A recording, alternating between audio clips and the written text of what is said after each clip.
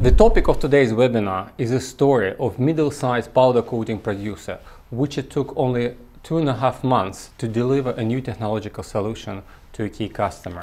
This powder coating producer has been receiving from time to time customer requests for anti-static powder coatings.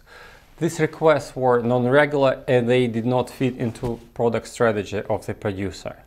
The situation changed overnight when an inquiry came from the key customer the producer cannot ignore. The situation became important and the solution had to be world-class. After evaluating different options available on the market, the producer has chosen TUBALL MATRIX 815 Beta, a concentrate of carbon nanotube. It took only 2.5 months from the day the producer received the samples of TUBALL nanotubes concentrate to the day it was able to deliver samples of anti-static powder coatings for the customer to test. Hello, my name is Zahar Bolshakov. I'm Vice President of Oxial, the producer of TUBALL carbon nanotubes.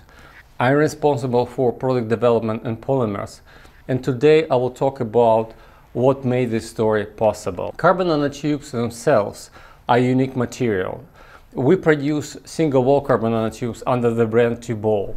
You can envision them as a very thin, rolled-up sheets of graphene. To transfer unique properties of carbon nanotubes to the polymer they apply to, we have to create a 3D network of nanotubes within this polymer. So that was the reason why Oxial have heavily investing not only in the production of nanotubes but also into the dispersion technologies. TUBALL MATRIX is a line of concentrates of TUBALL nanotubes to provide easy to apply electroconductive properties to a wide range of polymers. For powder coating, we designed already mentioned TUBALL MATRIX 815 Beta. It is based on polyethylene wax and has powder form to be easily extruded. It could be applied to epoxy polyester or epoxy polyester system. So what made that story possible? What made that powder coating producer to be able to deliver a new technological solution for anti-static powder coating to the key customer only within 2.5 months? Well, first, there was no change in the process. TUBALL MATRIX has to be applied during the premixing stage. Within Oxial, we don't even have processing guidelines for the TUBALL MATRIX to be applied to powder coatings. It's quite straightforward. Second is full range of resistivity. The customer will give me 2 sets of samples to test: anti-static powder coating with the surface resistivity 10 to the power of 8 and surface resistivity 10 to the power of 6. Different colors for the customer to choose. The graphs of this slide show what is possible to obtain with TUBALL nanotubes in terms of preserving the color while achieving electrical conductivity. And fourth, preserved mechanical properties. The data here show that neat powder coating has the same performance as anti-static powder coatings on adhesion and pack resistance and cupping tests. The data from this test were quite important for the customer to move further in product adoption. There are a number of conductive agents available on the market. Let's start with carbon black. Carbon black is highly cost efficient, but it plays short when it comes to preserving mechanical properties, having possibility to have different colors and having a clean production.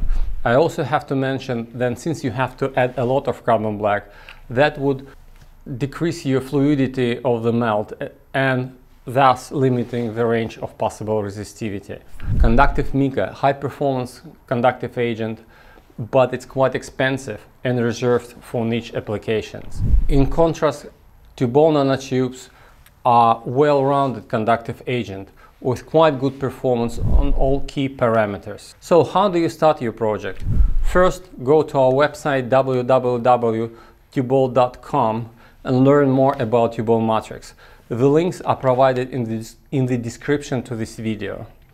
Contact our local representative to discuss the case and get the samples of TUBALL MATRIX concentrate.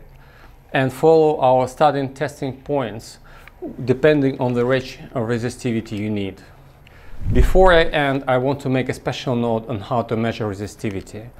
Results may vary significantly depending on the equipment and procedure you follow.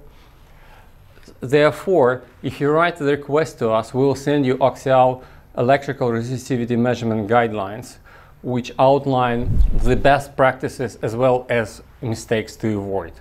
Thank you, and looking forward to have you back and watch other videos in our channel.